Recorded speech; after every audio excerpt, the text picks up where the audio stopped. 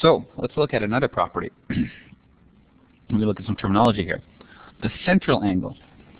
A central angle is an angle that's subtended at the center of a circle by two given points on the circle. Now, what the heck does that mean? Well, basically what we have is we have a line here, and then we can see in the picture here, we have a line that goes from the edge of the circle to the center, and then back to the edge of the circle, and the angle in the center is called the central angle, the angle that's cut out there. Now, if we have a chord AB, and the chord AB would be right here, and we have another chord DE, and we're told that those two chords are equal length, what we now know is that the angle formed by DOAE must be the same as the angle formed by AOE. Angle 1 must equal angle 2, because the same angle, or sorry, the same chord is subtended by an angle. So the only way that can happen is if these angles are identical. So we know that if the chords are equal, the angles are equal, and that also tells us that the arcs, and the arc would be along the edge of the circle from AB, arc AB and arc DE are equal.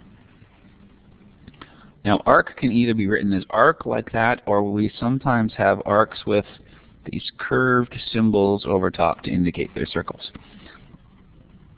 That's called the central angle. And again, you just want to think about it coming from the center of a circle.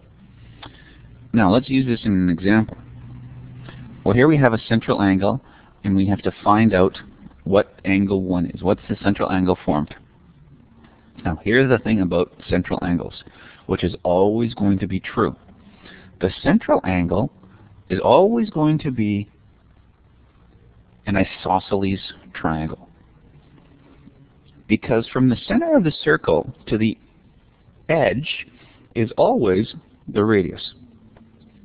There's no other way we can get this. So this is R and this is R, which means these two lengths have to be the same. Now, if we have an isosceles triangle where those two lengths are the same, then we know that this angle up here must be 50 degrees. That's a property of isosceles triangles. So if those two angles equal 50 and it's a triangle, then we can jump to a conclusion with very little calculation, just some deductive reasoning using our geometry, that angle 1 must equal 80 degrees. 50 and 50 is 100. 180 degrees in a triangle minus 100 degrees is what angle 1 is equal to, and so it must equal 80 degrees. And that's what you're going to find with most of these geometry questions, is it's not difficult mathematically as far as calculations go. Often you can do the calculations in your head. It's just a matter of seeing the picture and being able to decipher the geometry from the picture.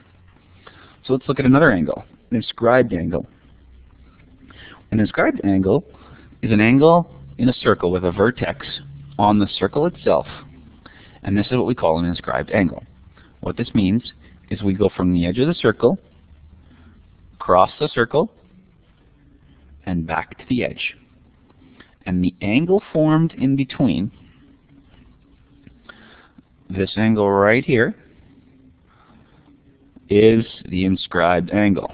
So let's just say inscribed angle is that thing right there, whatever that measure is.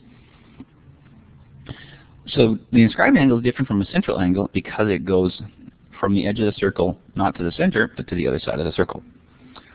Now here's a property of inscribed angles. If two inscribed angles subtend the same arc or chord, then the angle measures are equal. If we look down here, we have two inscribed angles. Now, I'm just going to show you with some color here. We have one inscribed angle that goes from A to U, and then U to B. And it inscribes the chord AB. Now, any other inscribed angle that subtends that chord or cuts that chord has to be the same angle measure. Well, we can clearly see here, if we go AVB, we are subtending that same chord, so that tells us that the angles that are inscribed must be equal. So these two angles have to be the same length. And that's what this tells us here. Since angle AUB subtends AB and AVB subtends AB, then angle AUB and angle AVB are equal. They must be the same. So that's what we're going to be looking for as well if we're trying to solve these problems. We're going to be looking for inscribed angles that subtend the same arc or same chord. So let's look at this example. We have a circle, we have some inscribed angles, there's no central angle, and we're given some information. So right away, let's draw in what we know, put in the information we know. This angle right here is 142 degrees. Okay. Angle 2 we know is 100 degrees. We always want to start off with what is easiest. Now in this case we need to find 3, 4, 5, and 6. Now 3 might not be the easiest even though it's the next one down. Right away, if we look here, we have angle 1 is 142, and we have angle 4 that are along the same line, and we know that angles on a straight line add up to 180 degrees. So right away, angle 4 plus angle 1 must equal 180 degrees. If angle 1 is 142 degrees, then we can jump right to knowing that angle 4 is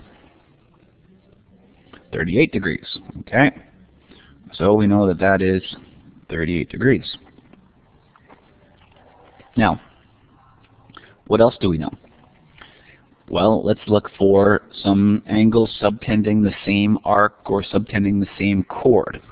I'm just going to clear these things so we can see the angles. And let's put this answer back in because we know this. This is 38 degrees. We know that angle 3, well, let's say angle 3, why not? CAB subtends this chord right here.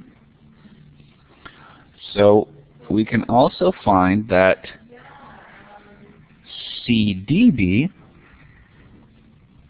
subtends that same chord. So we know that 6 and 3, angle 6 and angle 3, must be the same.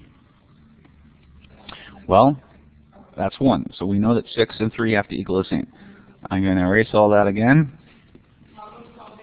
And here's another one. We know that ACD subtends this big arc all the way around here. That arc right there. Now, any other chord, or sorry, any other inscribed angle that subtends that same arc must be the same measure. So we know that this angle right here is subtending that same chord. So we know right away that angle 5 must equal angle 2. Now that's going to come in really handy because we know that angle 5 must equal angle 2. That's what we just determined. So that must equal 100 degrees. We already determined that angle 4 is 38 degrees. And we know that 6 equals 3 and 3 equals 6. So all we have to do is now figure out one of the other angles, and we have this problem solved. Well, let's look at this triangle. We know 4 is 38. We know 5 is 100. So when we add those two together and add 6, we need to get 180. So it's just a simple calculation from that triangle that 180 degrees minus 38 degrees minus 100 degrees is going to equal angle 6, which we know also equals angle 3. So 180 minus 38 minus 100 is 42 degrees, which makes angle 3 42 degrees. So fairly straightforward. We just have to be able to see those angles. So we're going to be looking for triangles, angles on a straight line, inscribed angles. We're eventually going to start looking at central angles and all these properties together and just trying to determine how to solve these circles.